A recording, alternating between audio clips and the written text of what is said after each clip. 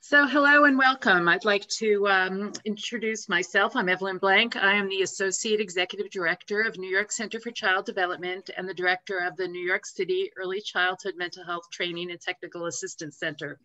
So welcome today to part one of a two-part professional education set of symposia, Attachment, Critical Concepts, Significant Research, Implications for Intervention. And I'm really thrilled to say that we're going to be joined for these two webinars by two national experts, Dr. Judith Solomon and Dr. Arietta Slade. And we're joined today by Dr. Judith Solomon, and she will do part one, Introduction to Attachment, Concepts, and Research.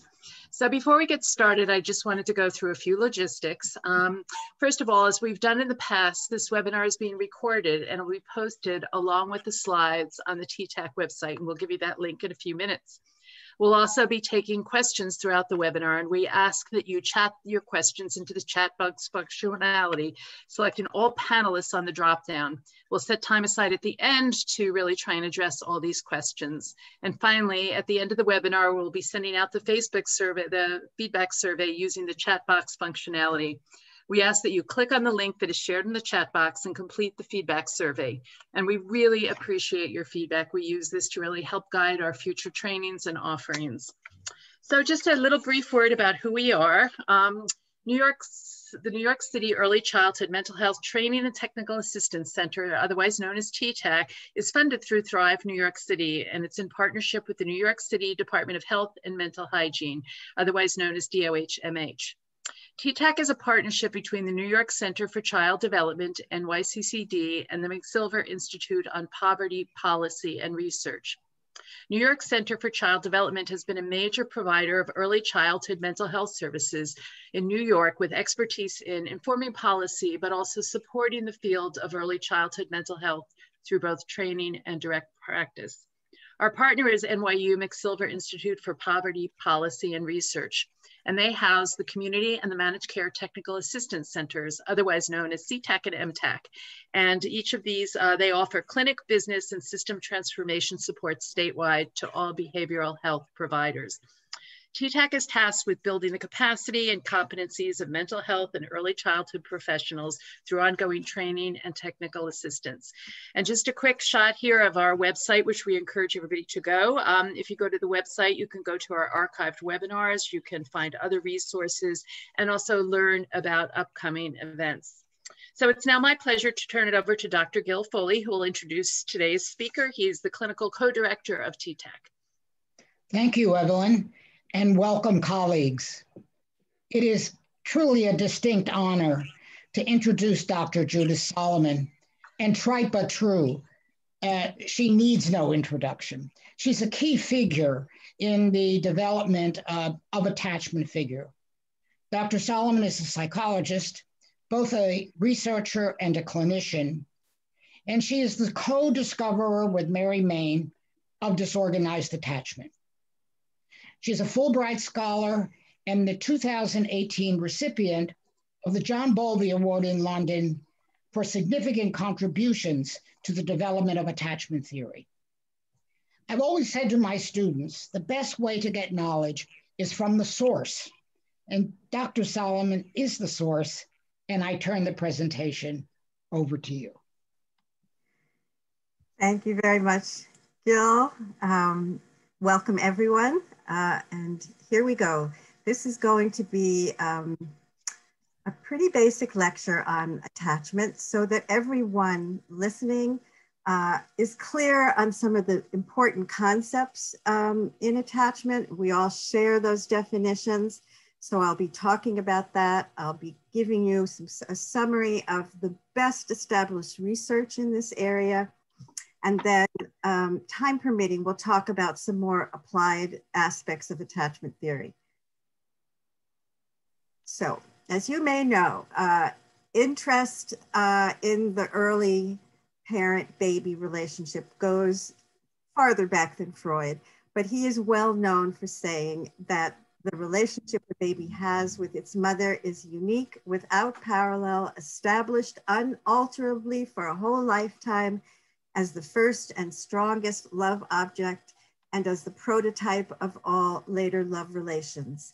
And we'll be considering whether this is true or false as we go along. I wanted to say, by the way, that I will be saying mother and baby most often because most of the work on attachment and most of the research concerns mothers. But I want you to be clear that there is nothing that a mother can, that a mother does with her baby that a father doesn't do just as well. So I'm just sticking with tradition, but men out there, please do not be offended. We are going to look at a little video in a moment. Infant-parent attachment has roots in ancient biological systems that we share with other birds and mammals, particularly apes and monkeys. And you can see it most clearly when we look at other species. So here's another species.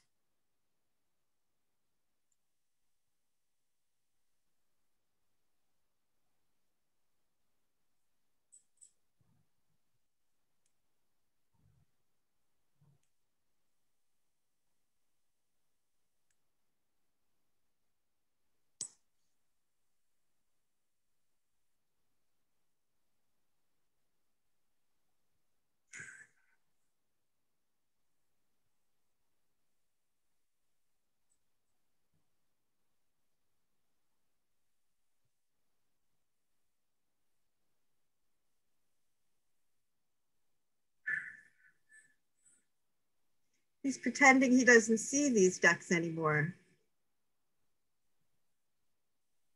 And she's turning away from him. We'll be talking about all these behaviors.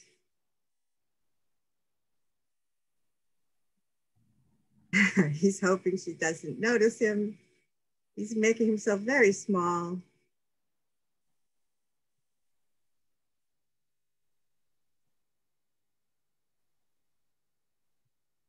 She wants to get him, but she's a little nervous.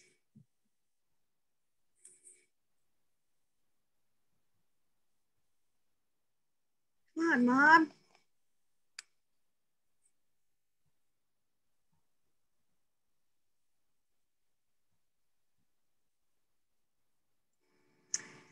This real life drama tells us very important things about the origins of attachment. And I'm missing a slide. So what is attachment? It is a biologically based system of behavior evolved for the protection of the young. It is marked by the young showing preference for one or a few caregivers, for searching for that figure when they're separated, and for staying close when they're distressed. And you saw all those little baby ducks do that. And you saw how protective the mother was despite her nervousness. Another way of thinking about attachment at a higher level is that it is an enduring bond with specific individuals who are havens of safety and secure bases for the infant, child, or adult. Attachment is not everything, although sometimes people talk about it as if it's the whole of the parent-child relationship.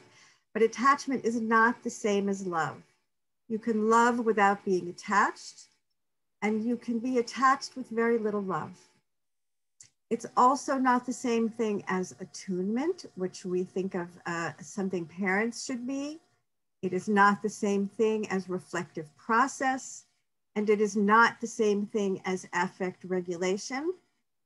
If these words are familiar to you, wonderful. If they're not, you don't have to pay any attention. Attachment theory begins with John Bowlby. He was a psychiatrist in England, and he was very concerned with the effects of maternal loss. Probably harking back to his own early childhood, people say, when he lost his very favorite nanny in England. The other names you see there are other important people, but we're going to hurry along. It was John Bowlby who put together psychoanalysis, object relations theory, and the study of animals called ethology to come up with what we consider attachment theory now. This little graph shows you how Bowlby conceived of the organization of attachment. So attachment is organized around the goal of physical proximity, closeness to the caregiver. you can see that physical contact is what he thought of as the goal. You know this. When babies are really upset, only physical contact with their main caregiver will soothe them. When they're upset, they show a variety of behaviors. I have attachment behaviors here on the right side of the slide: calling, smiling, crying, following, hands up. For babies who are disabled, they can crawl, they can roll, they can yell, whatever it is that calls the attachment figure to them or brings them to the attachment figure. On the left side of this little figure, you will see the kinds of events that activate, that turn on attachment behavior.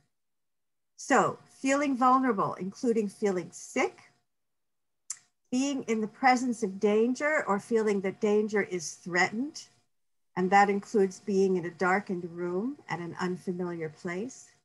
And finally, if the attachment figure is not available. When she is available, everything calms down. But if the baby sees the attachment figure is looking elsewhere or moving away or cannot be seen at all, that's when we see attachment behavior. Just to be clear, the attachment system is not fully organized until the end of the first year of life. So we do not consider that there is really a consolidated attachment system. This graph says 7+ months. Really in the last quarter of the first year is when you begin to see organized attachment behavior. This is a good figure for you to know about. How do you know that a child is attached to its caregiver? Well, they go to this figure, but they don't go to most others for consolation and protection. They look for this figure during separation. They're soothed by contact and proximity, and they clearly enjoy interaction with this person over a stranger.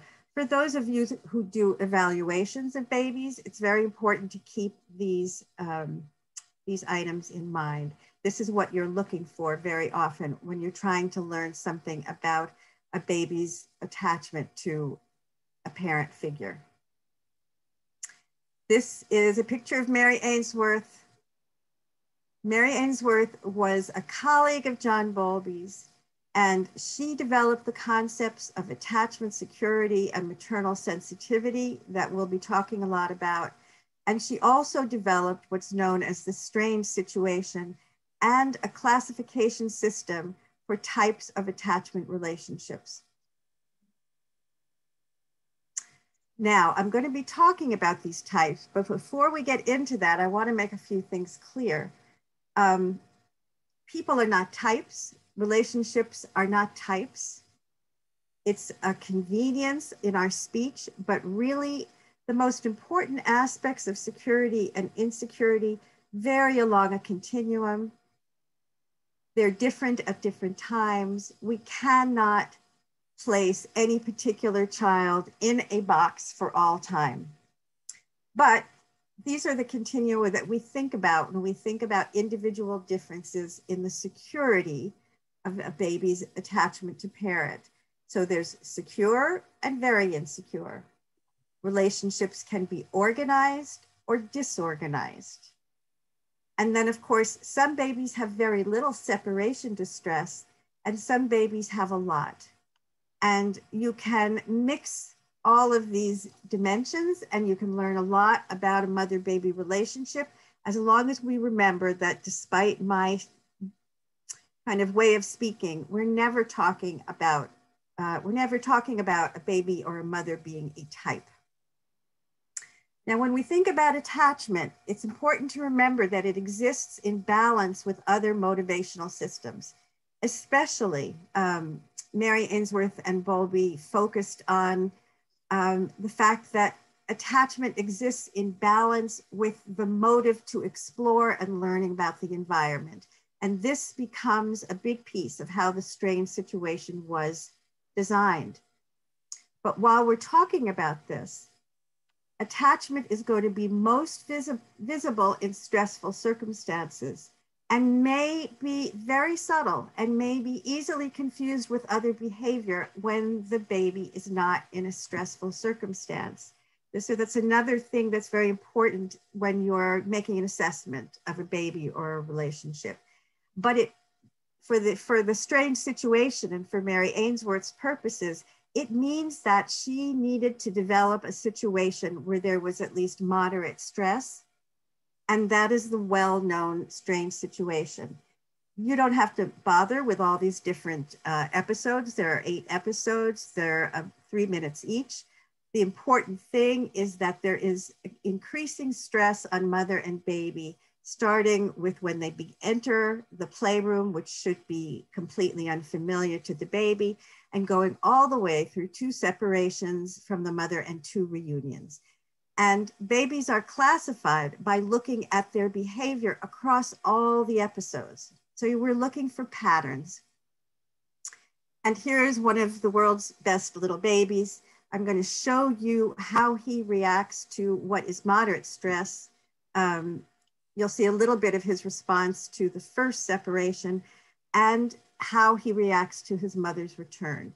And that is the most important aspect of, as we say, looking at different individual differences among baby-parent relationships, especially looking at how the child deals with reunion with the parent is most important for determining security. Here we go. He's with the stranger right now. So this is the first separation. Here's mommy. He's clearly excited. Nothing stops him. He meets her, he holds on.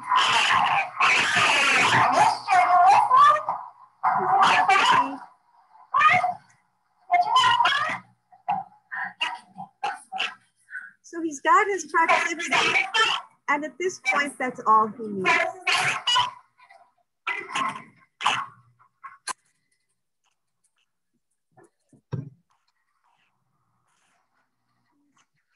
Seems to be fine. He just wants to check in with mom, show her something.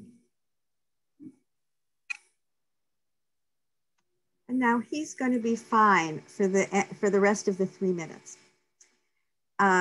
If I had time to show you all the other episodes, what you'd see is that when mom leaves now for what will be the second time, he is, he's okay at first, and then he gets that she's not in the room and he gets upset. And the first thing we do to this baby, which is not very nice, is rather than send in the mother, the playmate who you saw to begin with goes in first to see if she can soothe him, which she cannot. For a baby that is secure with the parent, they know perfectly well that that stranger is not their primary attachment figure. So he continues to be upset until his mother returns. And in this time, which I'm not showing you, it takes him much longer. It takes him probably 1.5 minutes to calm down and be ready even to look around the room with mother's supervision. So I've used some terms and not defined them. So let me do that now. Caregiver sensitivity is a primary concept in attachment. It is what lies behind most of the individual differences in mother-baby relationships. And this was Mary Ainsworth's concept. It is defined mainly by how promptly and appropriately the mother responds to the infant's attachment cues, the crying, the calling, the arms up, showing that he wants and needs her. But it is also associated with the extent to which she accepts or rejects him, the extent to which she makes herself available or unavailable, and how cooperative she is, as opposed to intrusive she is when working with the baby. Out of this sensitivity comes what we call baby security, infant security. And that is what the child shows us in terms of his or her confidence that his caregiver will be responsive and available. So its security is based on previous experience. And now I'm going to show you the quite famous attachment classification categories that Ainsworth came up with to categorize baby-mother attachment relationships. The little boy you just saw, named Marcus, was a very secure baby. Between 50 and 70% of babies and children are put into that category. So it's modal. And that is the case all over the world in every culture that's been looked at. And there have been quite a few by now. It's not so common among adults. And that's an interesting thing. But the basis, as I said, for security is the mother's prompt and appropriate response to the baby's signals and her lack of intrusiveness. Now, we're going to talk about two other categories that Ainsworth identified based on the baby's behavior in the strained situation. And I am not going to show you videos, partly because I don't have any that are suitable for general observation, but also because I don't want you to look at this and then think you can do this at home. So I can explain to you what avoidance is, but and that is looking away and turning away and moving away from the parent when they return at reunion.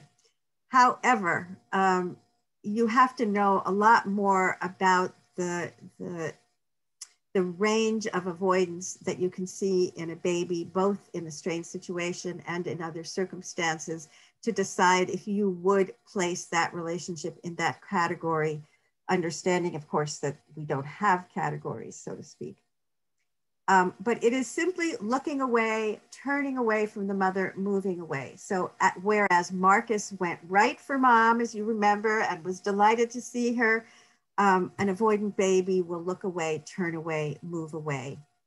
This is associated with the mother's rebuffing of physical contact and also intrusiveness, kind of getting in the way of the baby. And it is common in about 20% of both child and adult attachment relationships. The third group that Ainsworth identified, we call ambivalent, she calls resistant. It's not so common, certainly not in the United States. Some cultures we see more of it, some less. And here we have a baby who explores very little, and when his mother comes back, really greets her with distress and with anger, even mild anger. And this comes, or is certainly associated with, the mother's inconsistent and delayed responsiveness. Mothers who are slow to respond, mothers who don't read the baby's signals well. They're often very nice mothers, but they don't seem to understand the meaning of baby's attachment behavior. Now, in terms of these three categories, there's a great deal of continuity between the time a baby might be seen in the strained situation and his or her behavior in later years, preschool and middle childhood. So with security, we continue to see harmonious interaction.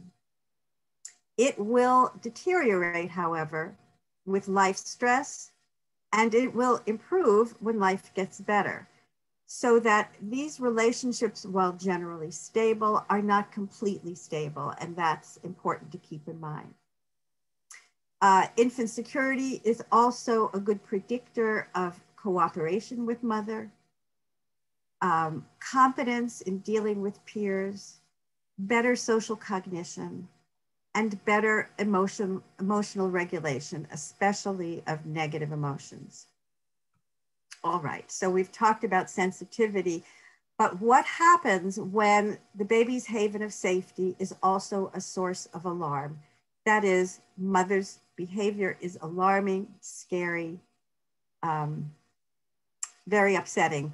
So that whereas the attachment system pushes the baby to get close to mother, the mother's behavior actually pushes the baby away.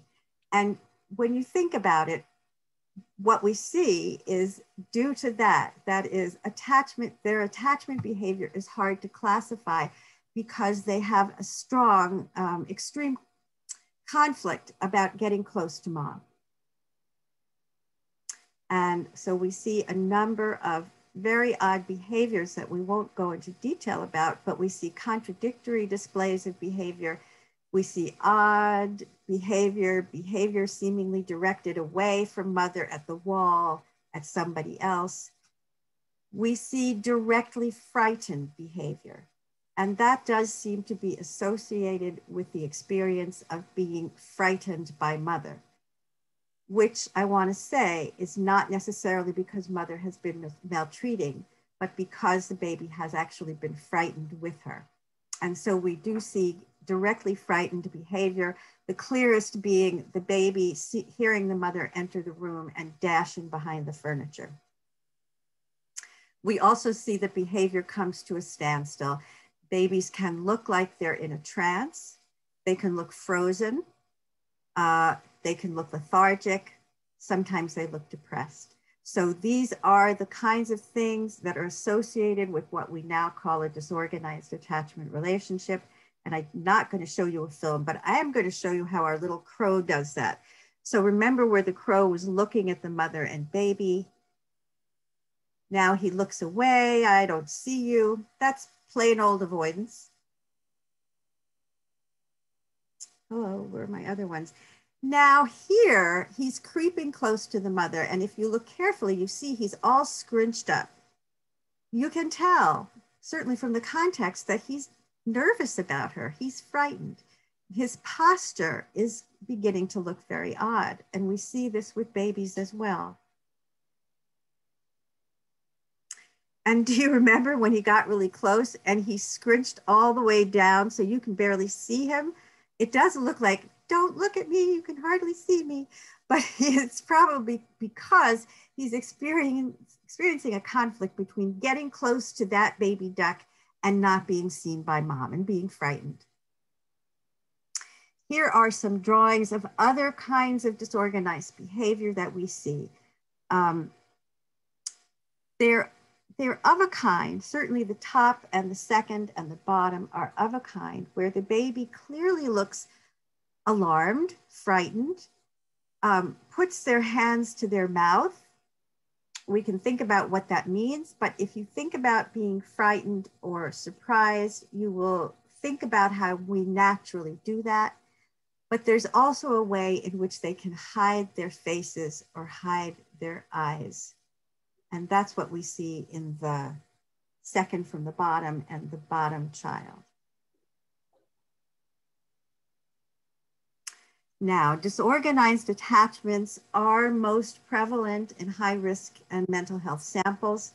You can see in maltreatment samples, they can be as numerous as 80% of the mother-baby attachments will be classified disorganized. With mental illness or substance abuse populations of mothers and babies, we see between 40 and 80%.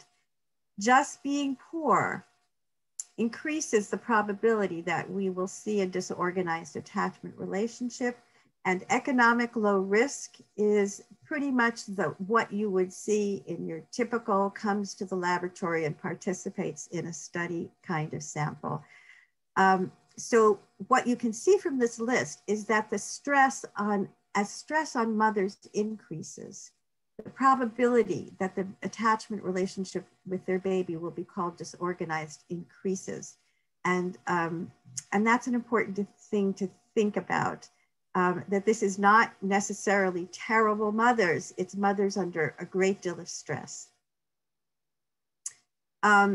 It's good to know that disorganized attachment in infancy is linked to aggression at 24 months, aggression and externalizing behavior in the middle childhood years.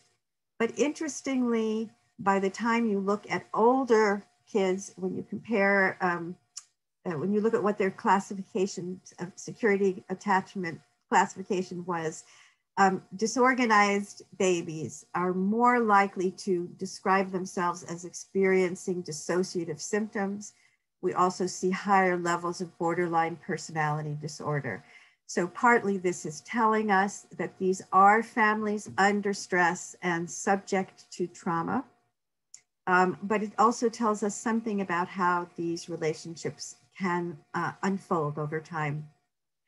I want to stress that, again, that mothers are frightening or alarming when they themselves feel helpless. So it's easy to be distressed when we think that a mother is abusing or neglecting her baby or father. But in fact, the mother's experience is often one of being helpless, out of control with the baby. And we see two ways that mothers describe their babies. And if you have already begun to work with mothers and talk to them about their young children, you will have found aspects of this. One we call vilification, that's the little devil. The mother describes the child as out of control, getting really mad. She gets out of control, she gets enraged, and the dyad becomes confrontational. But sometimes other mother-baby combinations, or sometimes along with vilification, you'll see what we call glorification. The child is seen as a caregiver, as special and wonderful. The mother describes herself as merged with the child. They are two peas in a pod, a mother might say. The child knows exactly how I feel. This child is so sensitive.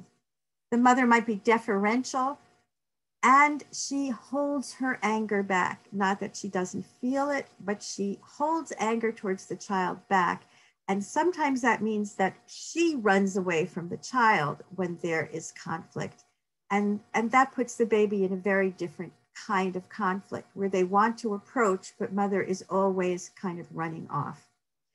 Anyway, I make a point of this because I think that the mothers of disorganized, disoriented children need and deserve a great deal of sympathy. And when you work with them, it's really good to keep that in mind, that they are in their way as stressed as the baby. Now,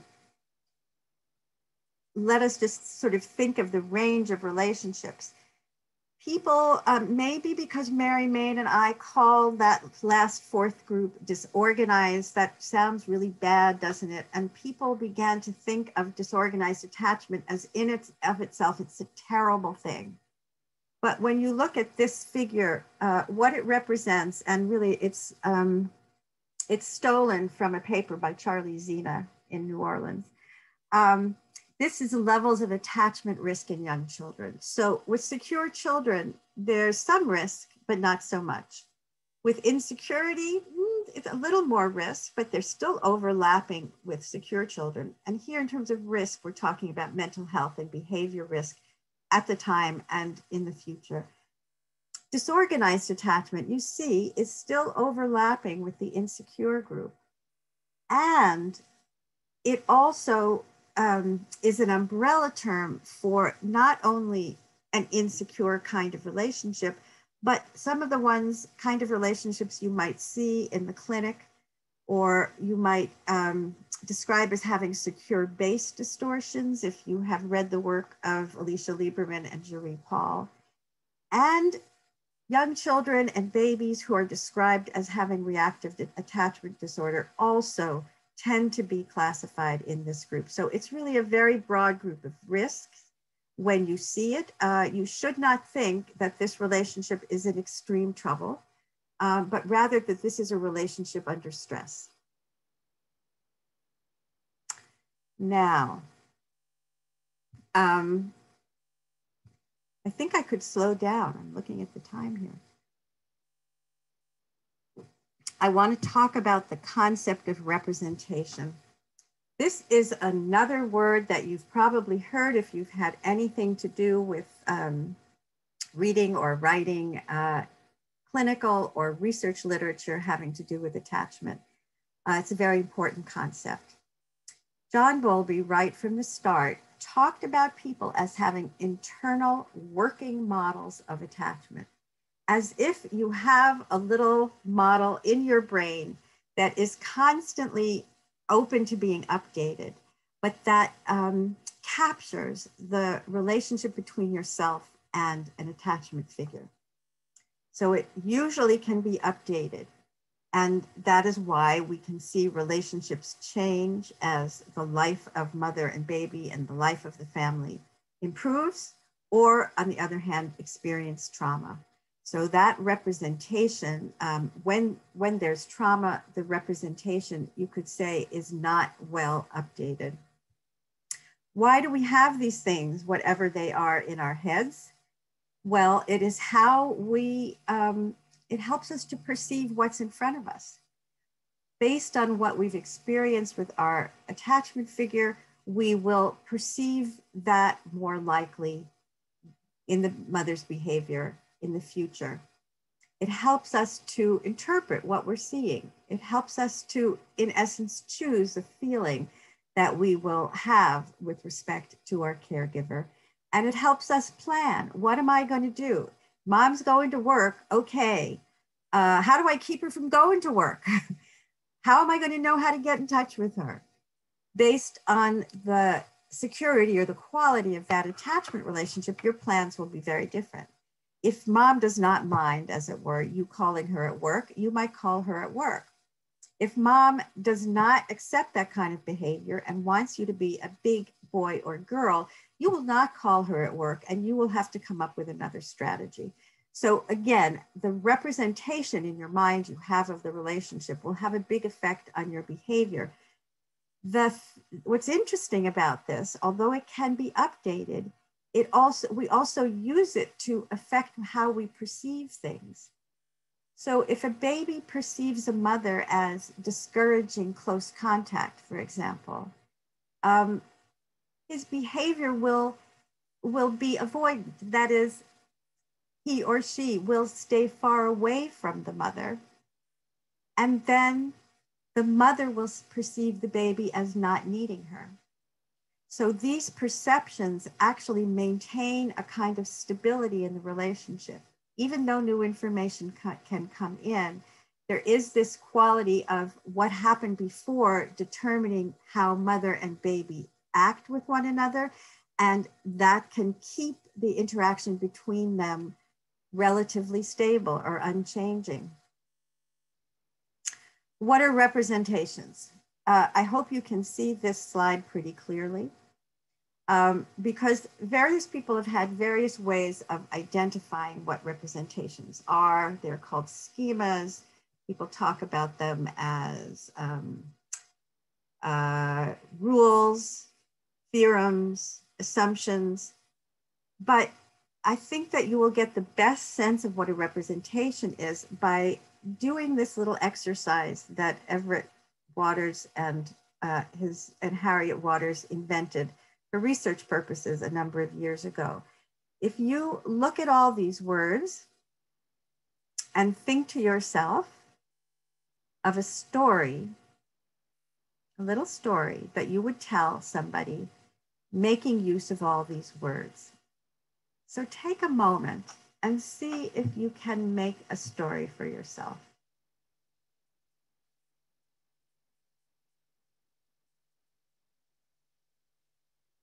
You might even want to write it down for a second.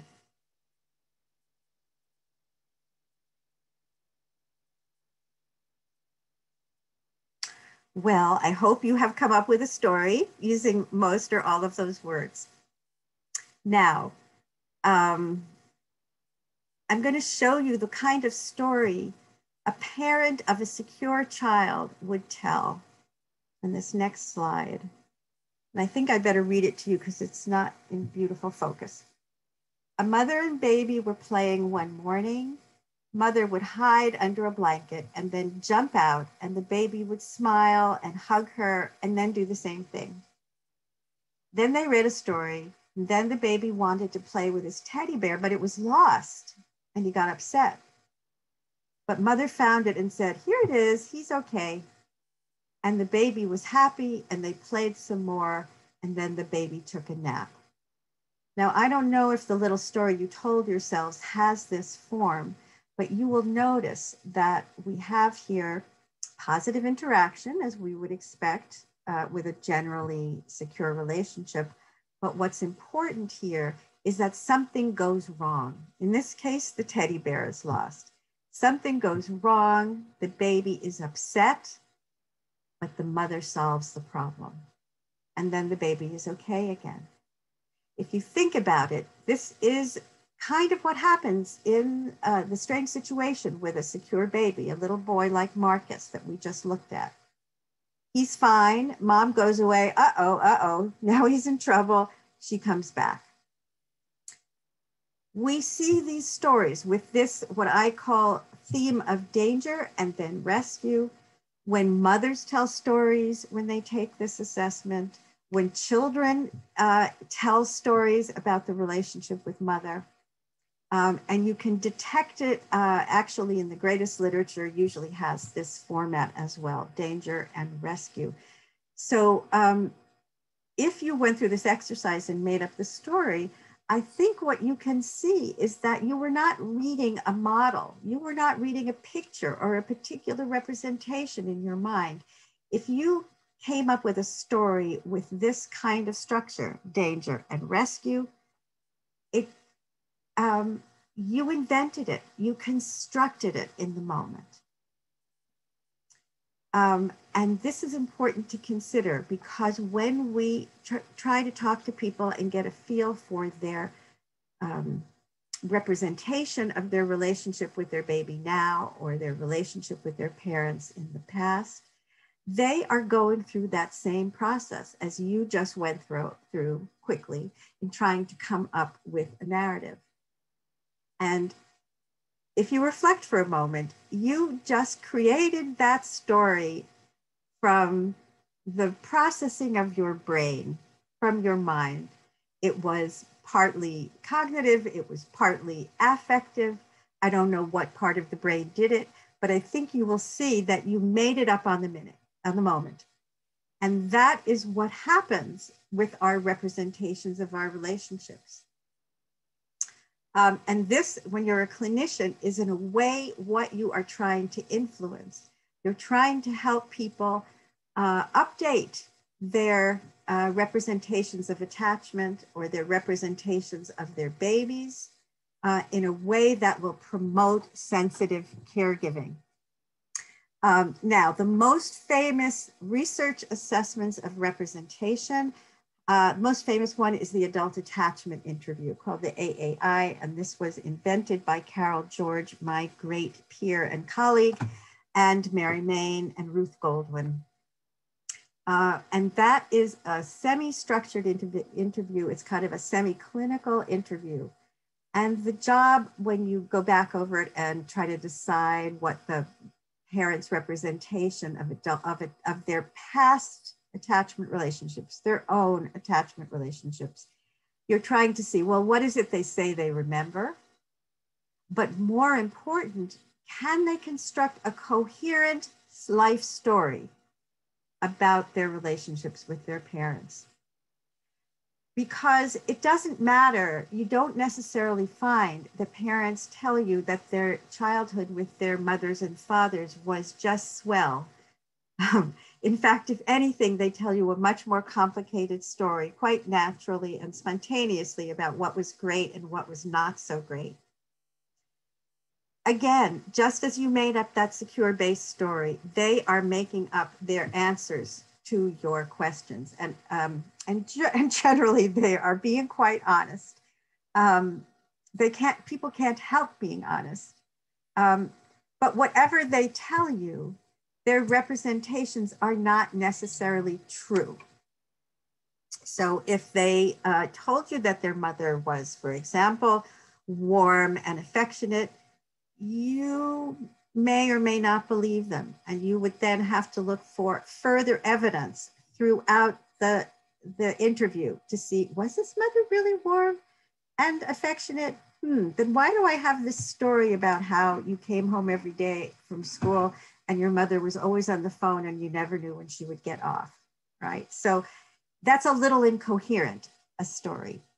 And so that's what, again, what we look for is for people to tell us a story that makes sense, that fits together, even if that relationship was very troubled, we want the story to make sense, that they don't feel a need to hide from themselves or from the interviewers what was their experience.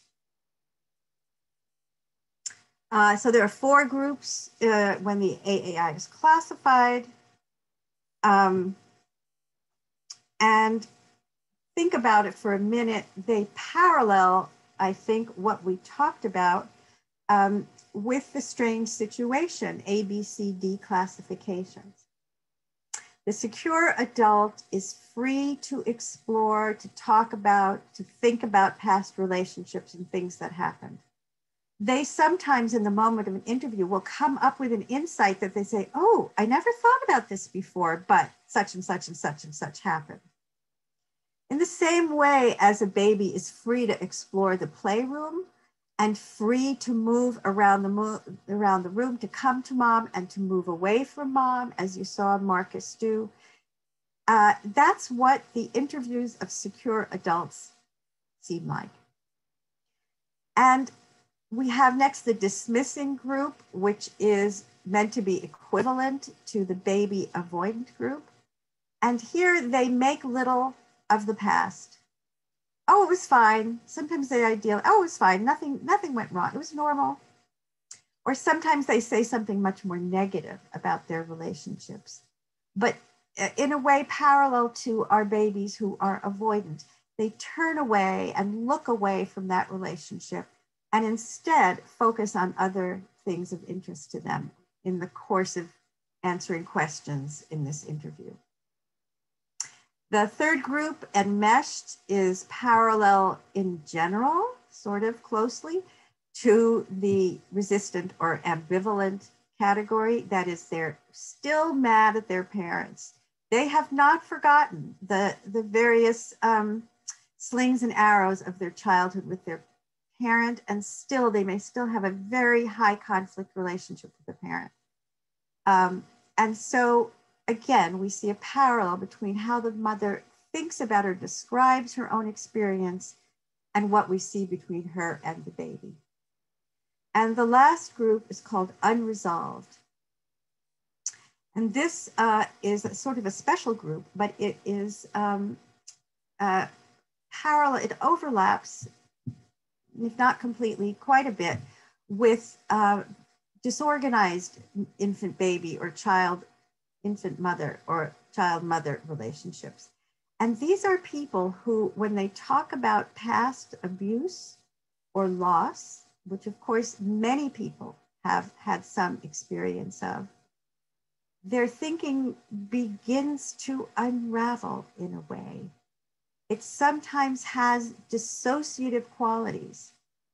Their voice might change and actually get kind of ghostly or witchy. Or they might focus on certain specific details as if it just happened yesterday. These kinds of qualities, which of course you have to be trained to identify, tell us something about the organization of that parent's, or the disorganization of that parent's thinking about past relationships, because their thinking kind of comes apart. So these are the 4 groups. And going back to what Freud said about the mother-baby relationship being the model for all relationships to come, we certainly would expect a good match between these classifications of the adult attachment interview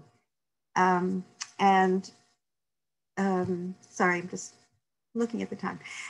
These classifications and what we see with their babies. And the general finding is, well, sort of, yes. There is a link between the mother's and the child's attachment classification.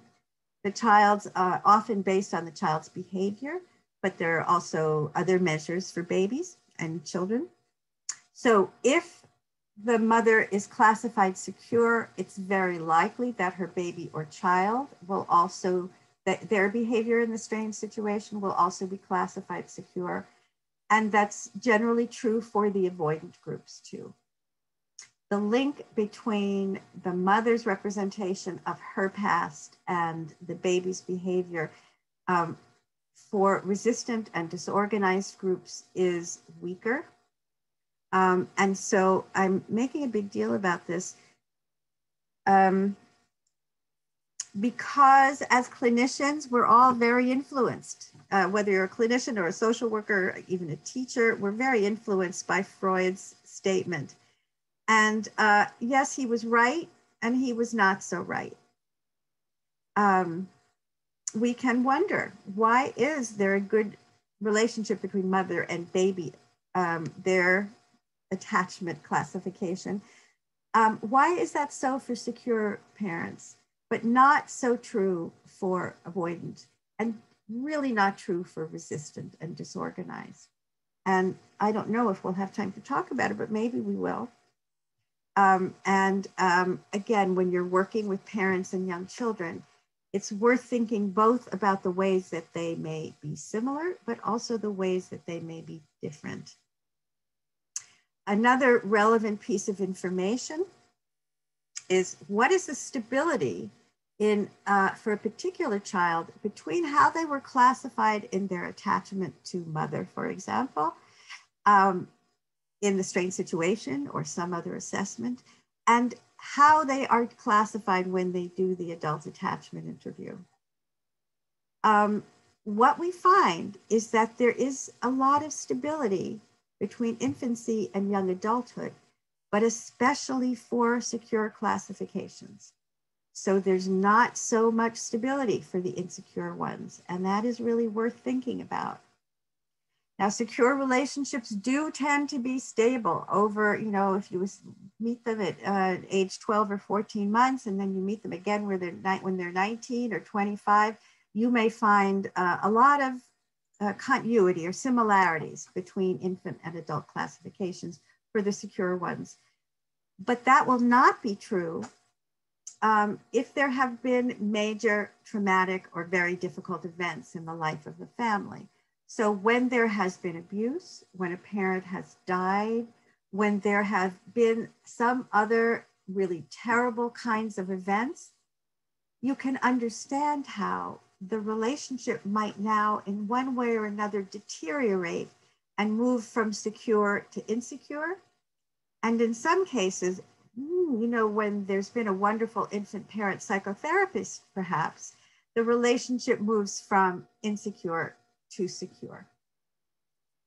That last point on the slide, the U, which stands for unresolved classifications in infancy, very often transform into an organized ABC kind of relationship. So there, if a baby was classified as disorganized in infancy or early childhood, when you come back and assess them through, you know, interview them about their relationships, they may seem to be either secure, avoidant, or ambivalent.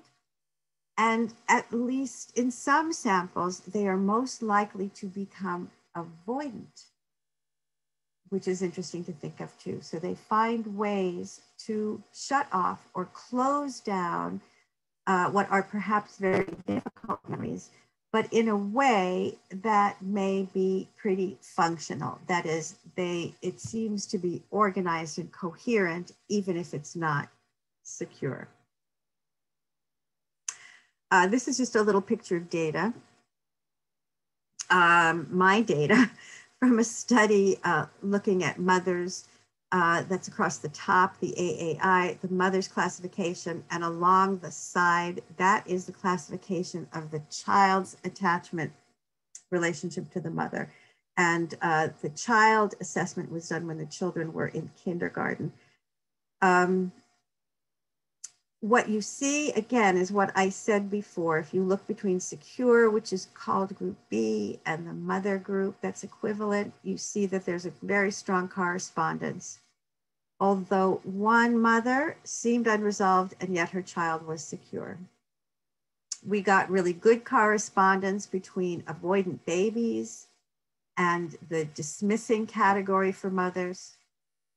And then when you move down to the ambivalent groups, many of them are enmeshed, but some of the mothers seem to be dismissing.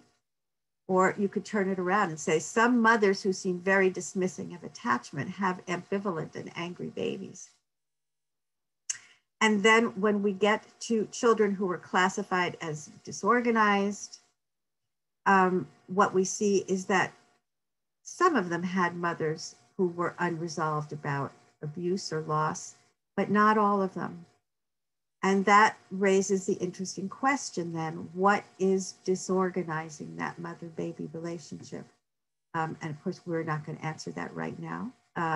If we have time, we could talk about these things later. But that's what I want to say about the data. We've already talked about that slide. I want to talk about some everyday implications of this basic attachment information we've been talking about. Common implications. You know this happens. The babies become demanding when they're sick. Mothers say, gosh, I can't get him off me.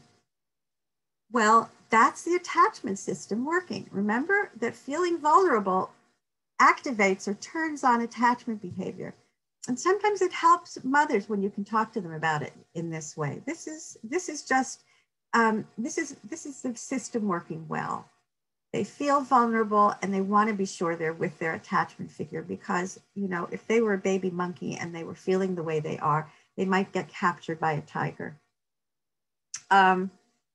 Sleep problems, fears about monsters in the bedroom, commonly occur when children are old enough to know a little bit about the world. They have imaginary fears, but we have learned actually that it's helpful if mothers take those fears as seriously as they can and don't just poo-poo them and say, no, there's no monster in your bedroom, never mind, or that's just a shadow. That doesn't help. The children actually need the mother to look under the bed and assure the child that there is no monster. And that is equivalent to the parent literally protecting them from danger. Here's a common one. You're on the phone or your client is on the phone and the toddler cannot leave you alone, constantly interrupts you. Now, again, it's not such a great thing, but what's happening is that the mother is clearly not paying attention to them. Her availability has gone down once she's on the phone. And so the baby's attachment figure or the toddler's attachment behavior increases. Do you see me? You see what I just did? Wait, I need you to look at this. I need this, I need that. Again, that's just the natural functioning of the attachment system in our modern world. On the positive side, it's good to know that a familiar place or just the presence of the caregiver reduces distress during a separation. And this we all know to be the case. But it also works if the parent has to go away and the caregiver is familiar, then the child is going to be less distressed. Again, we know this, but we can see that the child, it works not because the child might be attached to this new caregiver, but because the situation is not so scary. And so they don't show so much attachment behavior, and presumably they're not as distressed if they know the caregiver than if they did not know the caregiver. That's why people like to invite family in or have known people care for their children when the parents go to work or if the parents have to leave town for a few minutes. Having a familiar person or grandma there really helps the baby or young child feel calmer in the absence of their attachment figure. And of course, the attachment figure feels calmer too. And that has to do with the caregiving system, which we haven't had a chance to talk about yet. Here is another very common observation. Separation, even from a maltreating parent, is very distressing. In fact, it can be traumatic. And those of you who are social workers or work with children who have been separated from their parents for any number of reasons, know that the separation is extremely painful for the child and is actually like a trauma. And we'll talk about this a little bit more in a few minutes. But why is this so distressing? Why can they not be separated from what might be a very, very inadequate parent? Well, it's like the disorganized behavior we see in the strange situation. The same parent who they're attached to might also be extremely frightening. And that combination puts the child in a kind of conflict that they themselves cannot resolve. So that's an explanation for that. Well, we'll talk about this in a minute, I hope, when we talk about major separations. But when there have been many placements, when children are deprived of a stable caregiver, we see some very unfortunate behavior, and sometimes it can be very hard to move the child towards something more adequate. We'll talk about detachment. What this refers to is acting as if they couldn't care less about their caregiver, or on the other hand, being hypervigilant, not letting the caregiver move from them from an inch. And you can see how being deprived of any caregiver or having been moved from placement to placement can lead to this kind of behavior. And it is really something that we have to think about when we are making placement decisions. I'm sure many social workers already do grapple with this. It is one of the more negative results of what sometimes happens, and we want to avoid those results the best we can. So now I'm going to talk very quickly, and I do think we're going to have time for questions, about some of the common, sort of the classic research on what happens when children are separated from their parents. And I would bet that many of you who are listening to this talk have been thinking about this when you think about the children who were removed from their mothers at the border within the last year or so. Of course, a lot depends on who is caring for them, and also my spelling could be improved. But people have been looking at children in sort of classic orphanages for a very long time. And this is one of the things that also influenced Bowlby and influenced other people of his time to look into how the mother-baby relationship functions. What happens when you see children who have been raised in orphanages where there is no stable caregiver for them, you see two kinds of results. You see that some children are very inhibited. They fail to respond to social initiatives. They're very inhibited in their social relatedness. They're very frightened all the time. If you think about it, no wonder they're frightened. If they don't have an attachment figure, how do they ever feel safe in the orphanage? How do they ever, they never feel safe. They're always feeling unprotected, even in their familiar orphanage, without an attachment figure to help them navigate even the limited experiences they're having in the orphanage. So that's one kind of result. The other kind of result is, it can have various names. It can be called indiscriminate sociability, shallow relationships with adults and peers. And these are children who are not inhibited and do move towards others, move towards strange people, but they don't actually seem to differentiate very strongly between someone that they're familiar with and someone they're not familiar with. So again, those of you who are in the social work world may have seen children like this who are overly friendly, seem to have no boundaries. And while they're very positive, you learn quickly that they're that way to everyone, nothing special about you. So it's as though they have, they only have very shallow kinds of relationships with potential caregivers. When people first saw children in these orphanages in the 30s and 40s of the last century, and there are still some now, most famous ones, I think there are a few left in Romania. You know, people have wondered, how do you describe what's going on in terms of our strange situation classifications? You will not be surprised to hear that when babies who have been in an orphanage are observed in the strange situation with someone, presumably their familiar caregiver from the orphanage, what is observed are a lot of disorganized attachments, but even more atypical attachments. You don't see easily classified attachments between children and even these familiar caregivers. It's as though they really have not, of course not, they haven't organized their attachment behavior around a particular figure. No wonder their behavior seems disorganized and disoriented.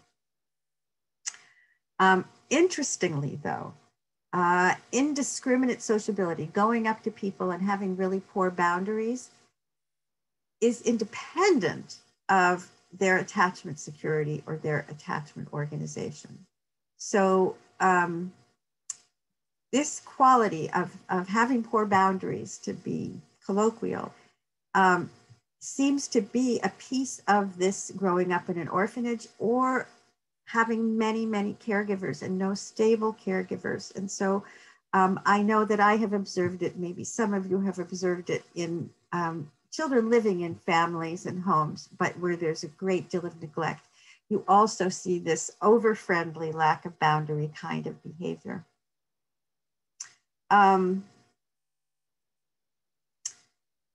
Interestingly, children who, Charlie Zena, you've heard that name already, and some other people did careful studies where they took children who were in orphanages in Romania and placed them in community families, average, fine, nothing special.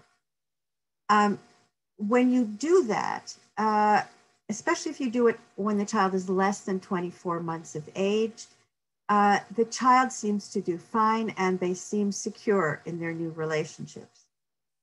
Things get a little complicated when the child is placed after 24 months in a new home. But even those children who are secure may show indiscriminate sociability. And that behavior can last for quite a long time. This slide was made at a time that the study only went through 4 years of age. So some of the children who were adopted or placed in foster homes and had secure or otherwise organized relationships, like the avoidant and the resistant relationships. Even so, you saw indiscriminate sociability. So there's an interesting puzzle about what makes that behavior. And yet, I don't think that anybody feels like this is a good thing to see in a young child. We don't quite know why not, but it seems like it must be worrisome.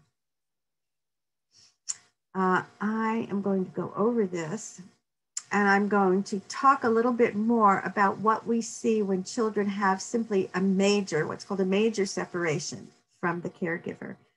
And these would be children, for example, who are taken out of the home and then later are returned to the home. This could be for, I think usually we define a major separation as 2 weeks or more. So sometimes children might be in foster care for a shorter period of time, or babies might be in foster care for a short period of time, relatively short, or sometimes children, as you know, are placed out of the home for a longer period of time, and then we want to see them when they get back with their parents. And this is where we see, again, very problematic behavior. We can see what's called detachment, which I've already talked about, and which actually seems to be like a state of dissociation. It's not just what our avoidant babies do in the strange situation. It's a much deeper, dazed kind of state. On the other hand, you also see clinging and hypervigilance and sleep problems. Those children are likely to be fearful, to say the least, if not hysterical, if they see a reminder of the separation. So once they're back in their home, they may seem very distressed. You might see out of context anger. That is, the child seems to be fine, and all of a sudden they are just furious, and you don't even know why. That is common when children have had one or repeated major separations. And the interesting thing is that this behavior is often directed more towards the primary attachment figure than a secondary one. And I was just working with a mother and father who share the care of their little child. And the mother is the one who gets hit. The mother is the one who gets the bad behavior, but father does not get much of that. And there is a way in which babies seem to hold things against their mothers more than against their fathers. There have also been studies of how daycare affects children, right? So if a big separation affects them and affects their attachment behavior, how does a short one, but repeated every day in daycare? And many people, when daycare became prevalent, I guess that was maybe in the 70s or late 70s, 80s, it became much more common for mothers to work and go to and use daycare for their babies. People were very alarmed and thought that we would have a world of insecure babies. So there were a number of studies, and the most famous one is the National Institute of Child Health and Development study, NICHD. Big study, 1,000 children, very careful assessment.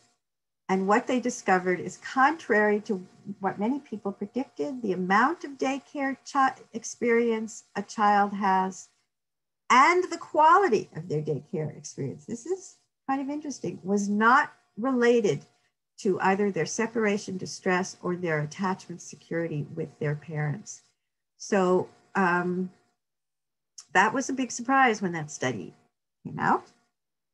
However, if the child's mother is very low in sensitivity and the daycare is low in quality and the child is a long time in daycare, then it does seem to reduce the child's security with the parent. So it's interesting to think how much you have to stress the child before their security with their attachment figure seems to be affected. Another study by me and Carol George, also again looking at repeated but short separations, which are part of modern life. We looked at families who were separating and divorced or divorcing and had toddlers between 12 and 18 months. Again, many people were predicting that with overnight visitation of a night or two or three away, going between the parents, so leaving usually the mother and going to the father and returning to the mother. People expected that that alone would lead to insecure attachment. But in fact, it doesn't seem to be the case. However, for families where there is high conflict and the parents don't talk to one another, and that's sadly very common in a situation where parents are separating and have babies or toddlers, in that situation, relationships were often disorganized or couldn't be classified. So again, not the separation alone, but the separation in very poor circumstances, appalling circumstances, did seem to result in insecure attachment. And interesting, mothers who were confident in themselves as mothers, they were confident about their ability to provide protection to the child, were less likely to have children who were disorganized or unclassifiable, even where there was quite a bit of long overnight visits away from mother. And so this is what I think is the truism that I recommend that you keep in mind when you think of the effects of repeated separations. And that is, rather than worry about the separation in and of itself, think about the context. So negative effects of separation are reduced or maybe prevented altogether. We're not sure if there is a stable, sensitive, alternate caregiver that takes care of the child during the separation, and if there are other factors in the environment that reduce the child's fear. It is the conditions of separation, and then what happens on reunion, how the parent is able to welcome the child back home, that will determine whether the ill effects of separation are evident or not. And that is my last slide. Thank you for your attention, and we can take questions if there are any. There are. First of all, I want to thank you, Judith, and I want to remind everybody to please fill out the feedback evaluation. It'll be in the chat box, and if you click on the link, you can fill it out, and we very much value your feedback. So I'm now going to turn it over to Dr. Susan Chinitz, who's the clinical co-director of TTAC, to raise questions. Thank you. Okay, well, thank you, Judith. That was a really fantastic review of attachment theories. Thank you. So we have a couple of questions. I think, Judith, that this question was in regard to your mentioning the daycare studies. The question was, how was maternal sensitivity defined in that study? It was defined in ways very similar to how Mary Ainsworth defined sensitivity in her original studies in the home. Can you hear me? Yes. Okay. Yes. Which is, if you go back to that earlier slide, looking at how promptly and appropriately the mother responded to the child's attachment signals, how accepting and cooperative the mother was with the child. That's pretty much how they measured it in the home. And then people often, set mother and child a task to do together and rate those same things. So that's how it was done. Okay, thank you. Here's another question. You mentioned that there are more childhood secure attachments than adult. Yeah, Why do adults seem to lose this status? I'm sorry the person's there. We can have a conversation about it. I think there are many events that can get between, get in the way of mothers or fathers and their children over the course of development. Babies are very cute. They're not, and sometimes they're not so hard to take care of, but life happens and children become difficult and other things influence their development. They may have bad school experiences. They may get in with a gang. Any number of things can happen, and they may be serious enough that the relationship doesn't come back to a harmonious equilibrium. Also, when parents are very ill, they can no longer, sometimes they can't muster the strength or attention to be sensitive to their child any longer. So I think the decrease in security reflects that life is hard, and that relationships can actually be injured and not recovered. But I also want to point out that there are plenty of adults who are classified secure based on the adult attachment interview. And from what they say, they did not have some kind of easy, wonderful childhood either. They had many difficult events. They might have experienced abuse and loss and death and sickness among the parents. And still, they remain coherent, and clear about what happened to them and able to reflect on events, and therefore they are judged secure, and the work might have been done within their own minds by themselves, or sometimes comes from therapy, or sometimes because they have been loved by someone else who is supportive and wonderful, and the child has been able to organize their thinking about relationships around this other person. That's my answer. Thank you. It's very interesting. Okay, we have a lot of questions. I treat twins. I treat twins over 5 years old now who in an art therapy session drew themselves back in their mother's stomach. Can this be an attachment issue or related to the COVID pandemic? Oh, I think that interpreting children's symbolic behavior in the context of art therapy or clinical relationship is much more complicated. And I haven't really talked about, we do have assessments of children's representation of attachment, but we do them in a standardized situation.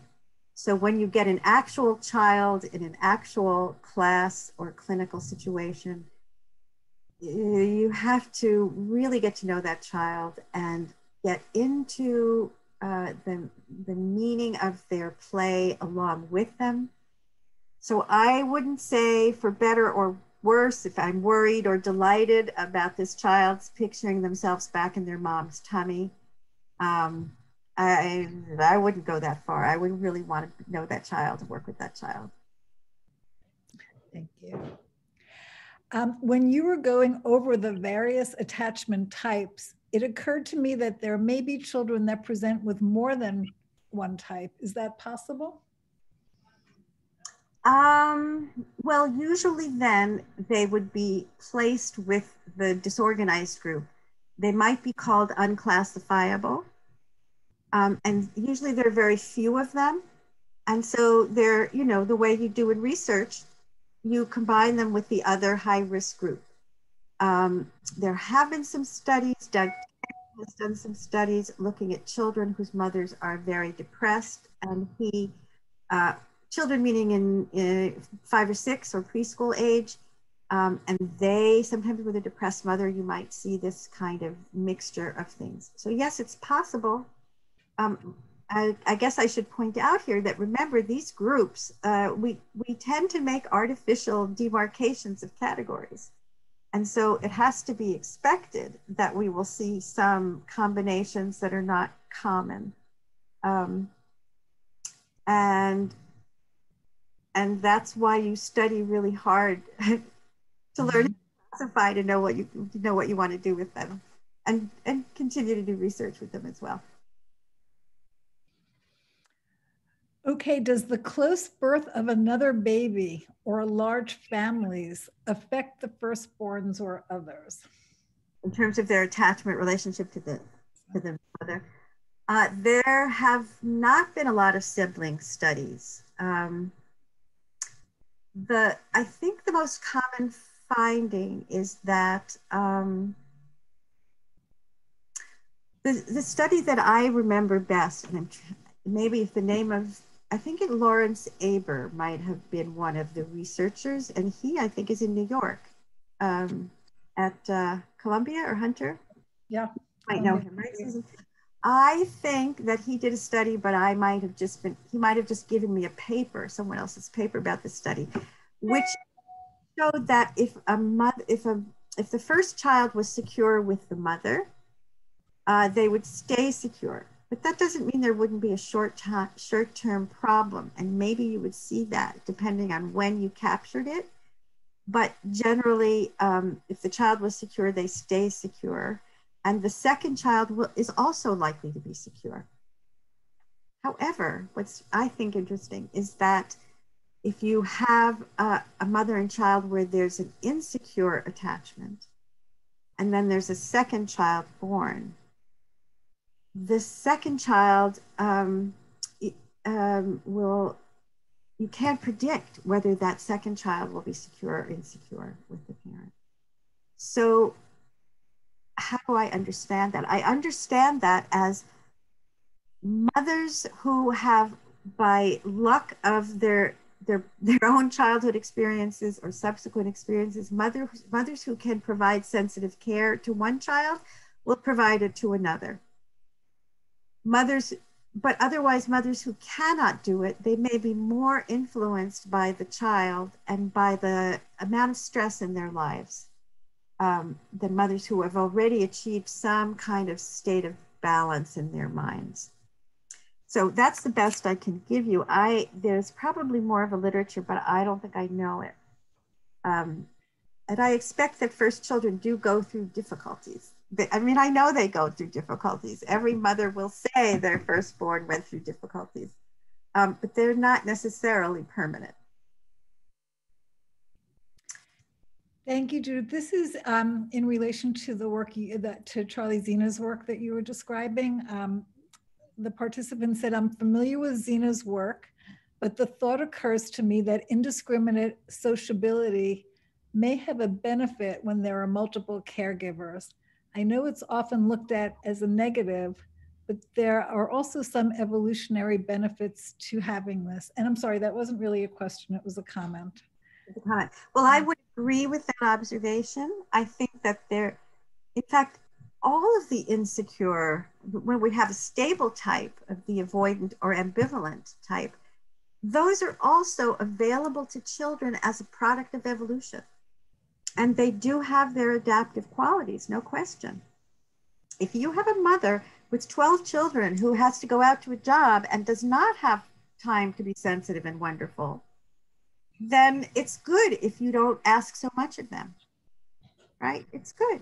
It's a good thing. And mothers often go out of their way to encourage that kind of early independence. And depending on mother's circumstances and depending on the culture and everything else, there are certainly advantages. And the fact that young children can come up with more or less coherent alternate strategies tells us that there is some evolutionary basis for that. And I think the same thing happens when the way children do latch on to many people when they don't have their own caregiver. Sorry, I'm just getting tired. Yeah, of course it's advantageous, but I think all of these alternate kind of strategies have a cost.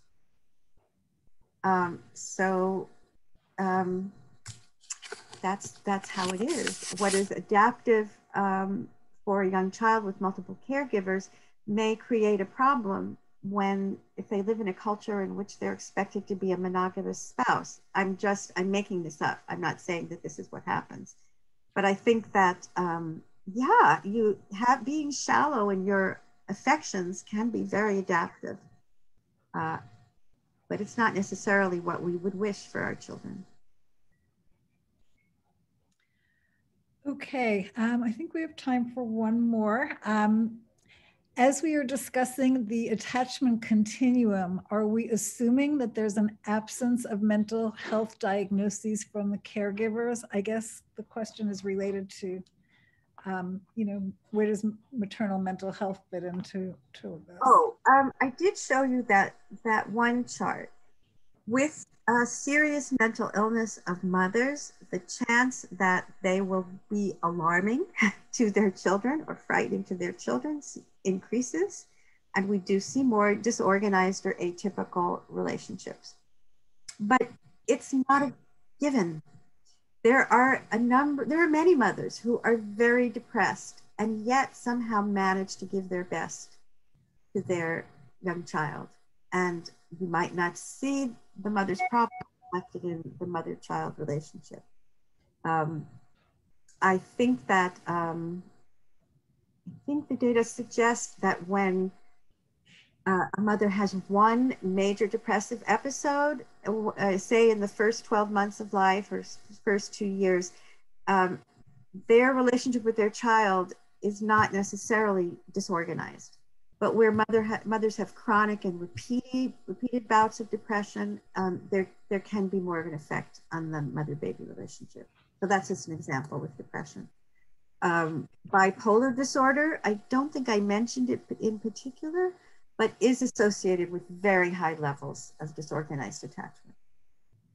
And if you know So Judith, I just want to thank you so much for such an informative and rich webinar, and I hope that everybody will plan to join us for part 2 with Arietta Slade, the Relational Foundation of Reflective Practice and Reflective Parenting on December 4th. You can register on our website. So thank you, Susan, and thank you, Judith. This was really incredibly rich. Thank you. Thank you. Okay. Thank you. Bye-bye. Bye. Are we?